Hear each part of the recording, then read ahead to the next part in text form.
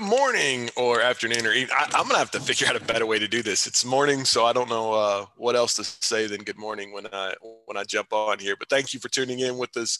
Thank you for being with us as we keep on in our podcast efforts here, as we continue to look at ways that Christians can be an effective influence in the workplace.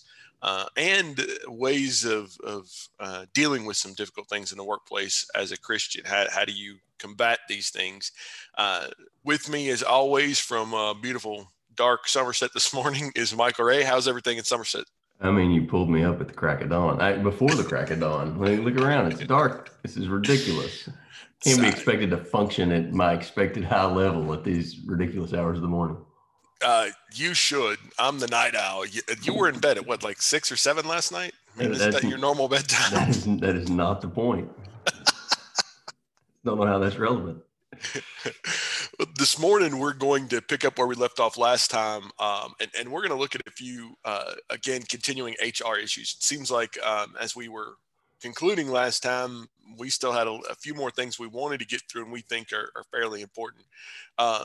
Due to the laws of time constraints this morning, though, for those of you that are normally in love with spending an hour with us, that's not going to happen this morning because we've got some things that are going to bump up against it. So we're going to be, 30, 35-ish minutes this morning sticking here in the HR department. Michael, kind of tell us very quickly how we got to HR. How do we get there from our study for those that are picking us up after a while? Well, the endeavor of this series of conversations is how we going to deal with our Christianity in the business world and in our daily lives in the business world, knowing that as Christians, because of different skill sets, we come from a variety of different departments in the business. But regardless of where we live, Colossians 3:23 says we're to work with enthusiasm and we're to work as if to the Lord. And we also know that from Ephesians chapter 6, we know that we're to do our work, again, not like people are watching, but like God's watching, but we're also doing the will of God from the heart. And so doing our work well, our work lives well, is doing the will of God from the heart. And so in all of our different business lives, that brings about unique challenges, whether we're in sales or production or accounting or HR.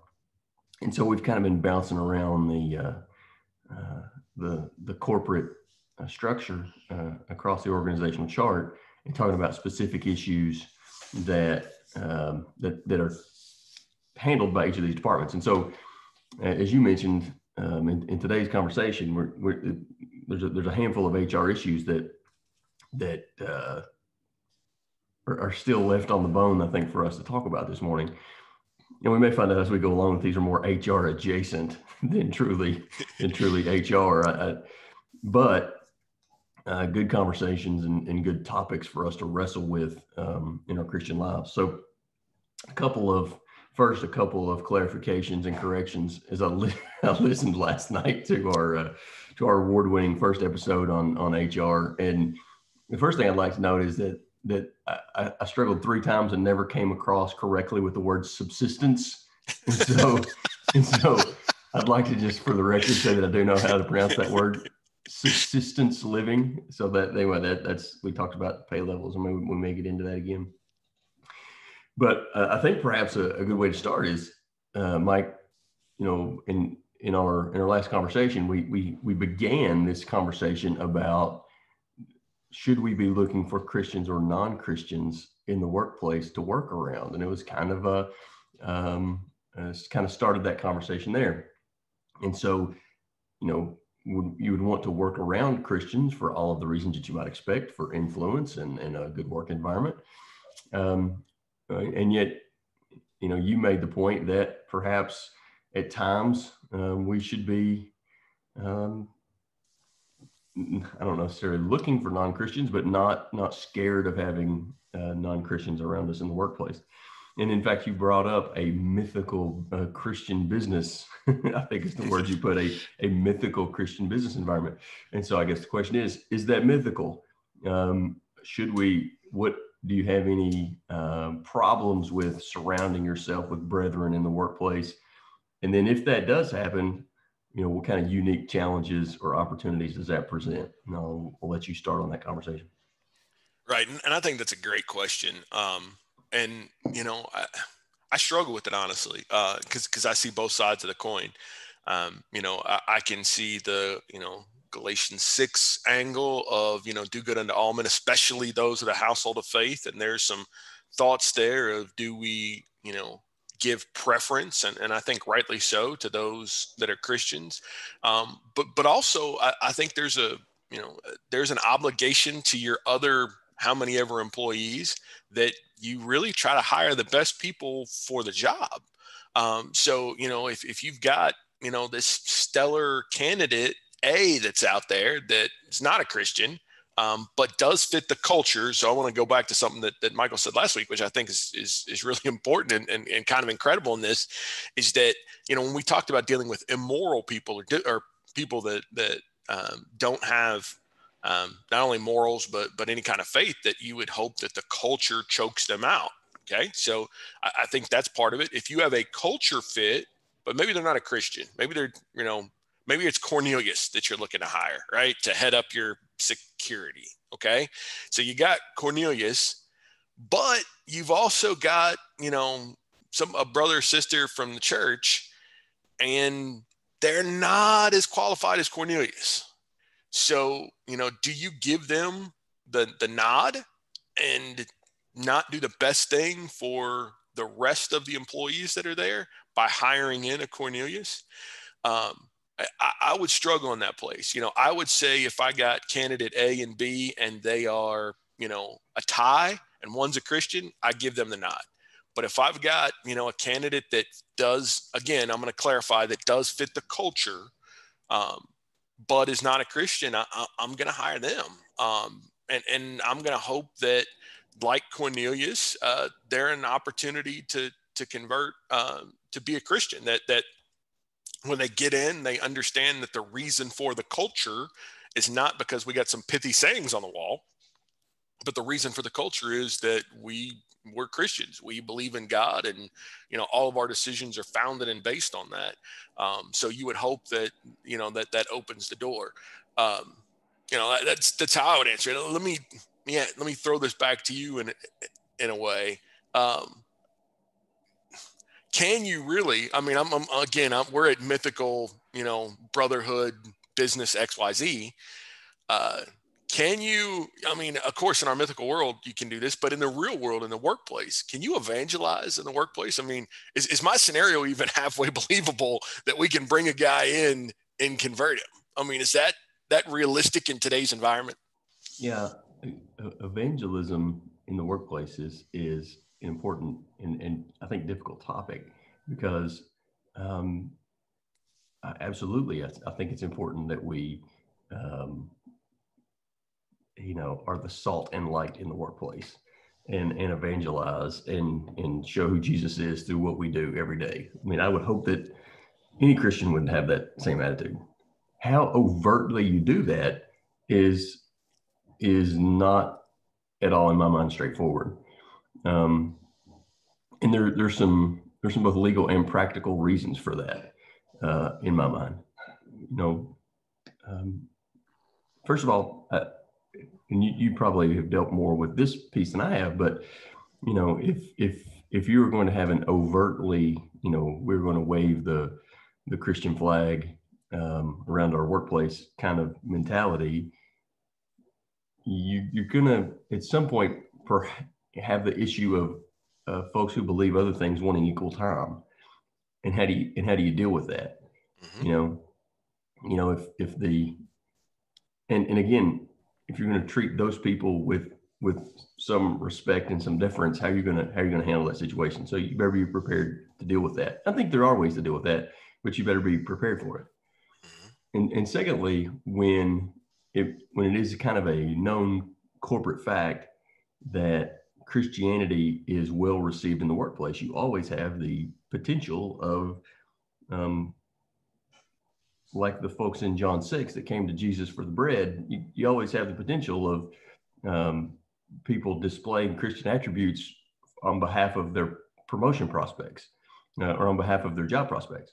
Mm-hmm. And so are they converted to Jesus, or are they converted to, pay raises and performance reviews? And so, again, not saying that there aren't ways to handle that with some prayer and some good judgment, but I think it is somewhat difficult to have an overtly we are going to try to evangelize the world during the workday. In my judgment, those things are done much better on a personal level, one-on-one, building relationships, having conversations, than as a corporate goal. I think that gets tricky. Yeah, I think it's. I'm with you. I agree. I think it's very difficult to have a Bible study before you kick off earnings. I mean, I think you're gonna have trouble there. And let's understand that we live in a world where legally, certain things you're inviting some trouble. When you again, don't give necessarily equal space for some of that. You've got some discrimination stuff that can be thrown at you. If you, especially if you're espousing Christian values, and let's say you have an employee that's homosexual, or has a child that's homosexual, and they get offended by studying First Corinthians, and they can fire back, and you can be in a vulnerable place legally, if they claim discrimination or whatever. So I think you've got to be very careful in how you do those things. You got to be careful in what you do. But there's a point that you said there, Michael, that I think gets lost maybe, or doesn't get as much play as it should, is that, first of all, evangelism it's not really what we do from the pulpit on Sundays. I mean, I think people get lost in that. We call these guys evangelists because we gave them a microphone, and it sounds better than some other titles or something. I don't know. But evangelism is building relationships with people. It's going through some stuff with them. And what better to go through some stuff with than in the workplace? You're going to have some bad days with people. You're going to have some struggles, and you're going to have some things that are good, and you're going to have some exciting days in the workplace. And so what better to build those relationships and to show Jesus in your life than when you're going through the ups and downs of the workday and of the workplace. And let those lead to the conversation. It's not just, hey, let's have a Bible study. It's a lot of, I'm going to show you Jesus in my life, and then we'll have an opportunity to talk about, sirs, what must I do to be saved? We'll have an opportunity for someone to say, hey, what are you doing? Because you've got a different perspective on this stuff than I do. And so I think that doesn't get enough play as it should, but our being salt and light should be evangelism no matter where we're at. And it doesn't have to be as formalized, I think, sometimes as we make it out to be.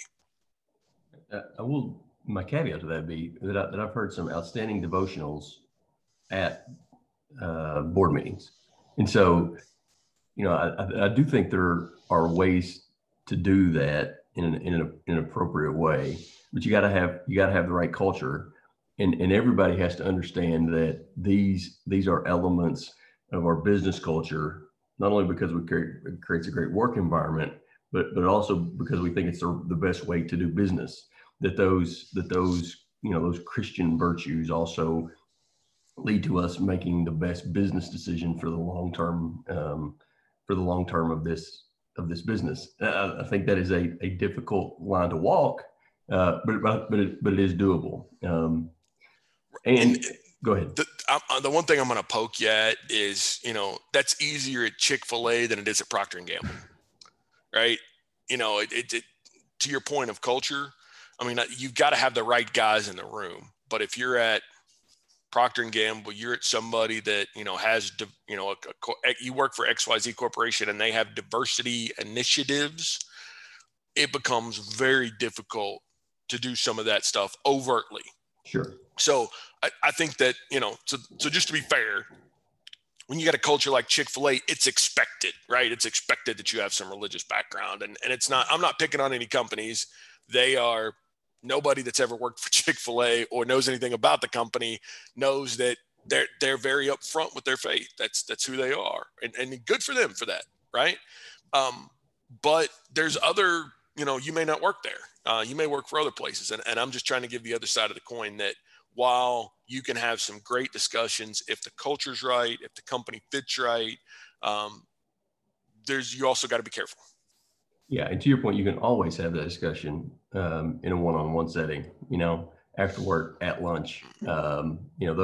Those relationships. So good thoughts there. Which leads me to another question. Then along those same lines, and we've talked about this in any number of different attributes along the way, different places in the workplace, is that the opportunities or the challenges are very different in a small business with a specific culture than they are in a corporate business or in a business that doesn't have a Christian culture. And we know that Christians are working in all those businesses, in all those different types of businesses. So a challenging question to me is, we've kind of taken the stance in a lot of these, or the position in many of these conversations about what do we do as management to create the right culture. Well, what if you're a frontline employee in that culture, and you don't really have the opportunity at this point in your career to have a significant impact on the culture? Instead you're just kind of immersed and swimming in it. Is there a point where a Christian needs to step back and say, this culture is detrimental to my Christianity? And so does God not only care how we work, but does God care where we work? Well, I think the quick answer to that is yes. God, I think God cares where we work. I don't think there's anybody that would say it'd be okay for a Christian to work in a brothel, for example. I mean, there's some businesses, there are some industries that are just going to be completely out of bounds, right? Yeah. And sometimes it's good to start with that, way out there example to prove the point, right? So yeah, God does care. I don't care how loyally and faithfully and godly you're doing your job as the accountant for the brothel. That is not, it doesn't make that a holy vocation. Right. Yeah. I'm not sure how much effect you can have on the culture of the brothel as the bean counter. I mean, I'm just not sure you're going to turn that place around. So let's understand that first and foremost. There are certain places that are absolutely out of bounds, off limits. Now, if you're at the widget factory, that's going to be different, right? And I think that this is also on a case by case basis. I don't want to. Please don't misunderstand me. I don't think that it's responsible. I don't think it's good steward for you to say, my boss was mean to me, I'm going to quit my job and make it a, test of faith. I don't like the culture and I don't have anything else lined up and my family's going to starve. I don't think that's the right idea either. So let's try to play between those two extremes. All right. Now, if you have an opportunity and if, you have tried, and I look at it this way, I look at it the same way, whether you're in a corporation or whether you're in a country.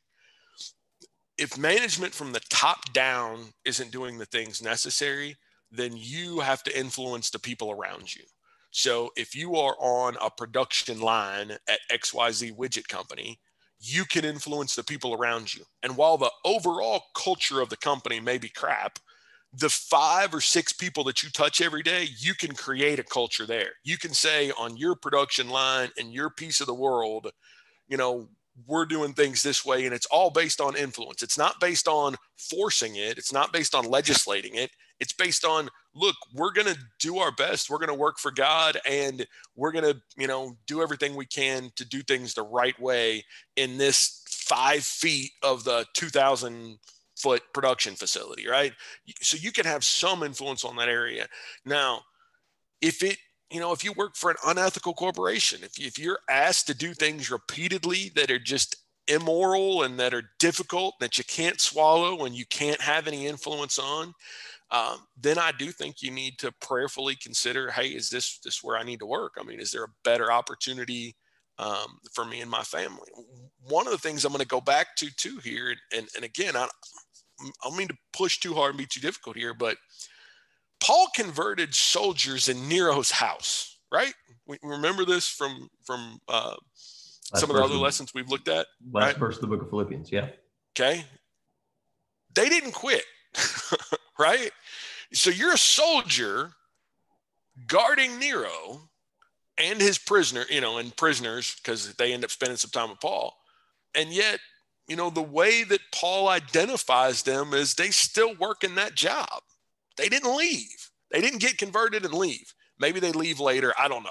But I'm going to tell you that as bad as we think we've got it sometimes, and in our American system of rights, sometimes we think that, hey, we can make this stand for the truth or whatever, when really maybe we're giving up opportunities. Maybe, instead of being able to influence a small corner of the world, we're running too early.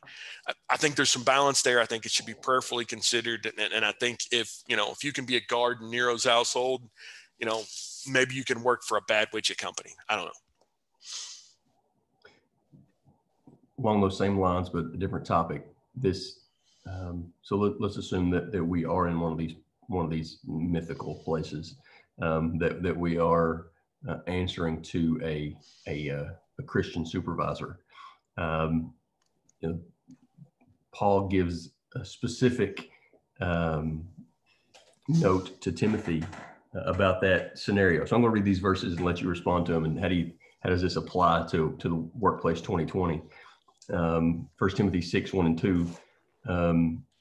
Let all who are servants regard their masters worthy of honor, that the name of God and his teaching may not be reviled. Those who have believing masters must not be disrespectful on the ground that they are brothers. Rather, they must serve all the better, since those who benefit by their service are believers and beloved. So, Mike, if we do have a believing master, in the words of in the translation of the English Standard, or I think a Christian supervisor would be my spin on that. How would it be possible to be disrespectful on the grounds that they are brothers? So I think this is something we touched on a little bit last time. That's important.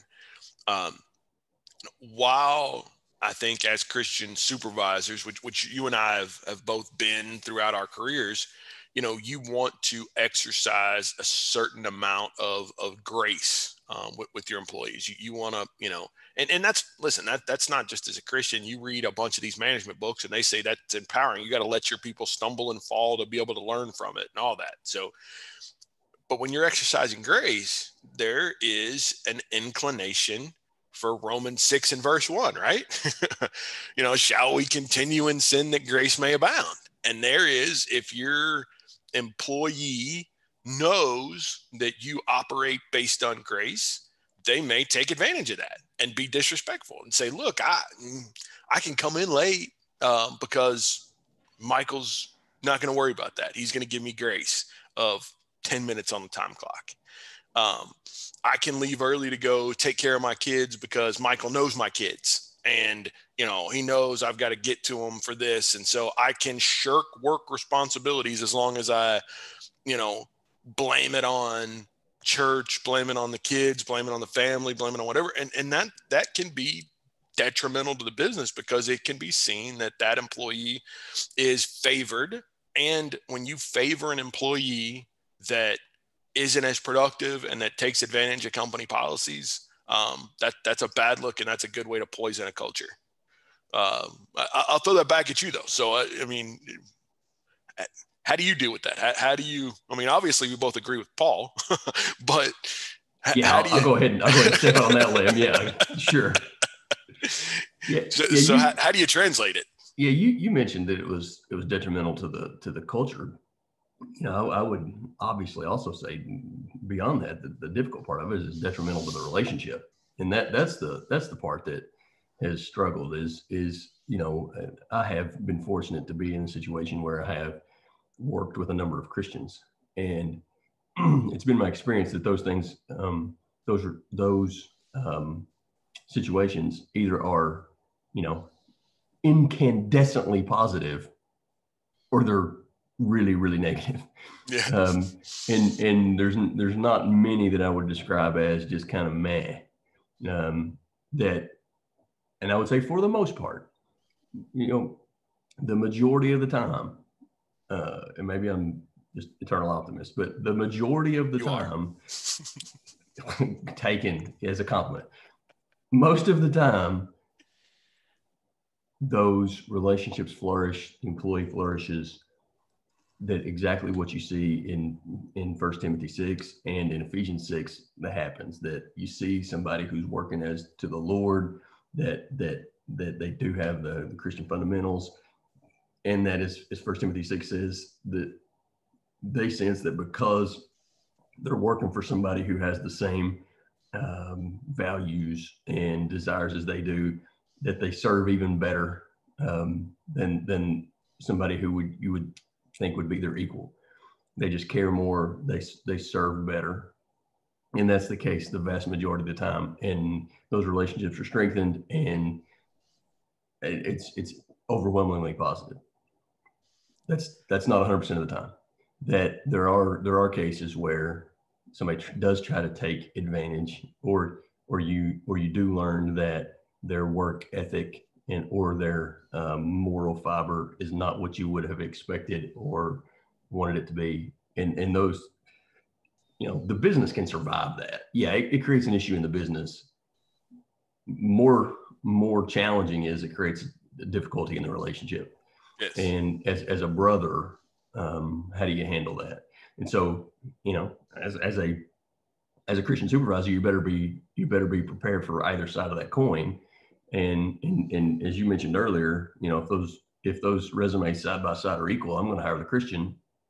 Just am. I think that the just from a probability standpoint, I think the probability of that person becoming a great employee are higher if you set the resume side by side. And so you just got to understand that this could go sideways, and then you better be prepared to deal with it if and when it does. So yes, absolutely, it does create an opportunity for a strengthening of the relationship, but it also creates an opportunity for some challenges. So I'm going to throw this out. This is a bonus question in here. So you've had this, I know I have, but how do you deal with it when they're not reporting to you as their supervisor, right? So brother or sister that you go to church with, based on where they're at in their career, they're at a different part of the organization. And there may be multiple levels of management before they get back to you, right? They're just at an entry-level spot, okay? How do you deal with their immediate boss and them in that environment when there's some coaching that needs to happen? Because I think you put their immediate boss in a tight spot, right? Their immediate supervisor to say, hey, this is Michael's friend.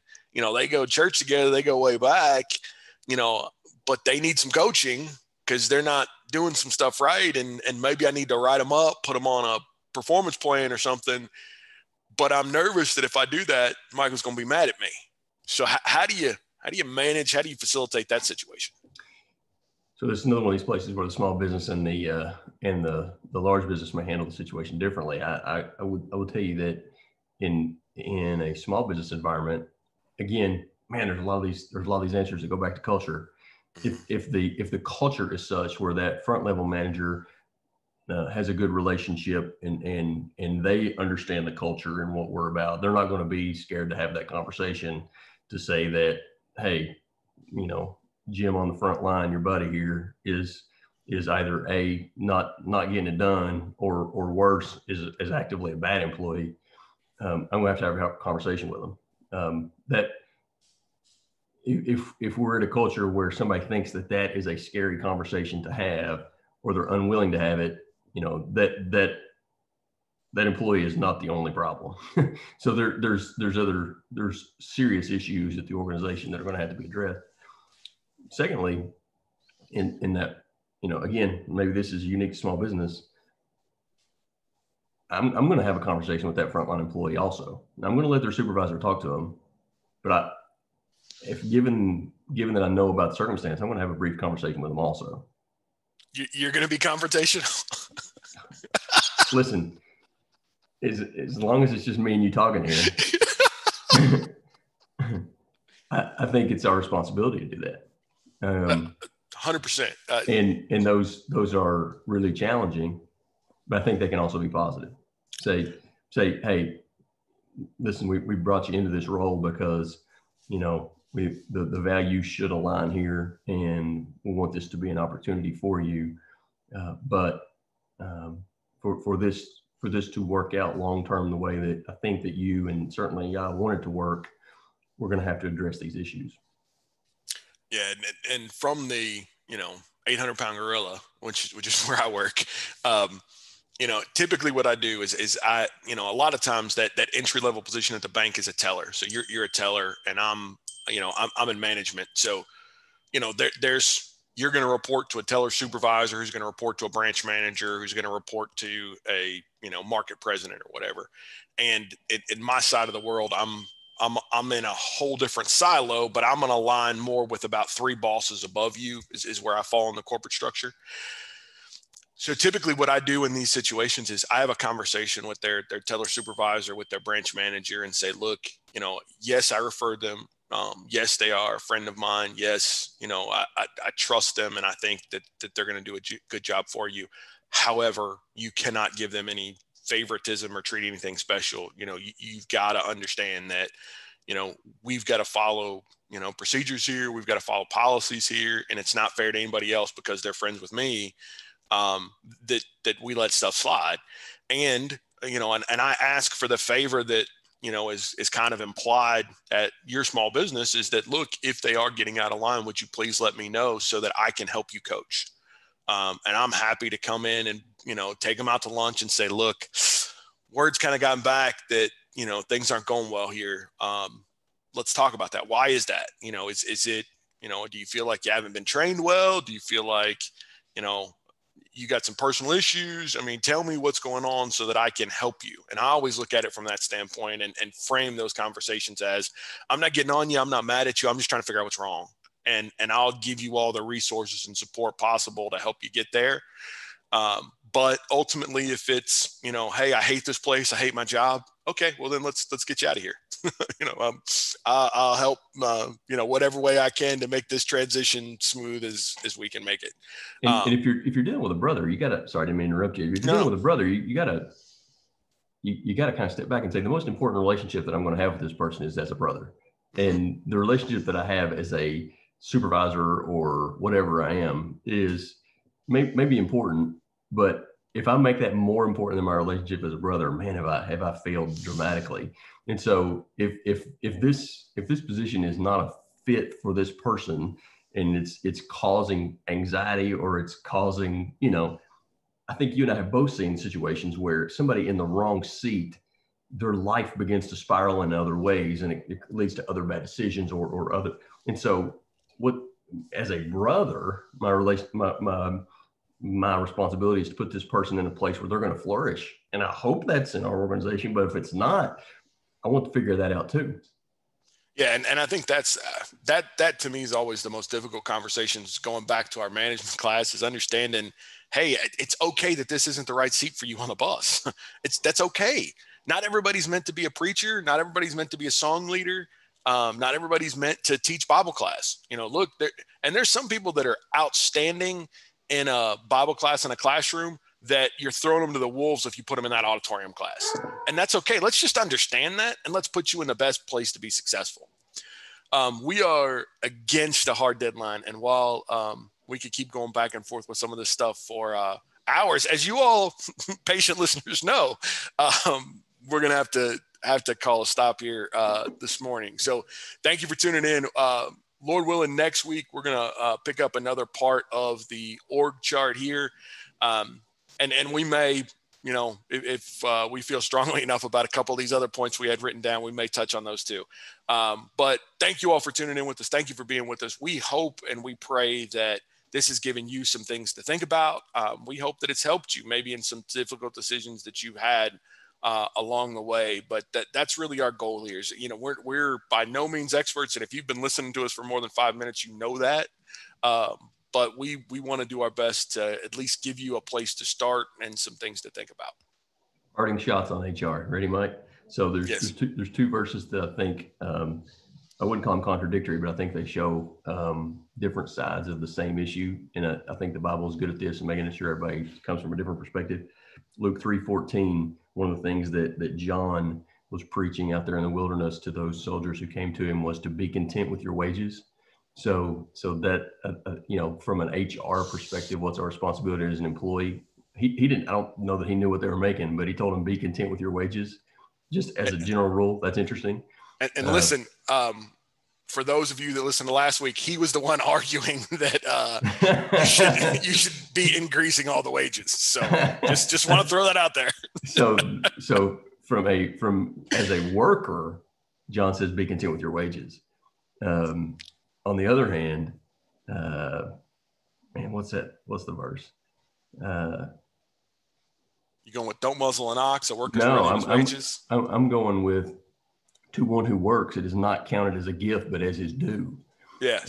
So that, I think that's an interesting, I think that's 1 Corinthians. I lost my reference, but to one who works, it's Romans 4:4. Yeah.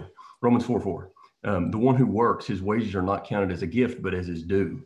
Mm-hmm. And so if our perspective as management is, man, what a gift I'm giving these guys every 2 weeks, that's the wrong perspective. And as a worker, if it's I'm discontent with what I have agreed to work for, that's the wrong perspective. And so I think, as it often does, the Bible puts these two things in a healthy conflict, so that we do have to wrestle with it. So anyway, that's my parting shot. These things aren't a gift. People deserve their wages. That's a biblical concept. But at the same time, John says, be content with what you're getting. And I think if everybody brings those healthy perspectives into the workplace, it's doable. We'll get to the right spot. Like with most things, and I hate that we keep throwing this at you listeners, but this is just mine and Michael's theory on life. If you're wrestling with it, you're probably in the right spot. I don't know how many times we've said that to each other over the years, that, hey, if you're having the internal struggle, this is right where you're probably supposed to be. If you're not, be scared. Yes. If the flesh is not warring against the spirit, then the flesh is winning. Because the flesh ain't stopping. So the spirit, you better be struggling with it. So yeah, that's a good place to end this morning. Apparently our stop wasn't as hard as we thought it was. It never is. It's always the case. Enjoyed it, my friend. Thank you all so much. We'll see you next time.